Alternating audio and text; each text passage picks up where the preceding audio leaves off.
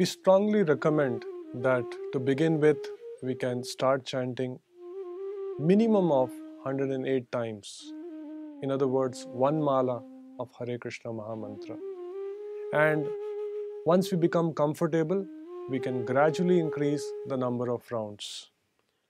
Our acharyas recommend, in fact, Srila Prabhupada, many places in his books recommend to chant 16 rounds of Hare Krishna Mahamantra daily for someone who wants to sincerely practice spiritual life.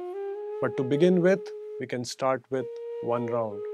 And as we become comfortable, we can gradually increase.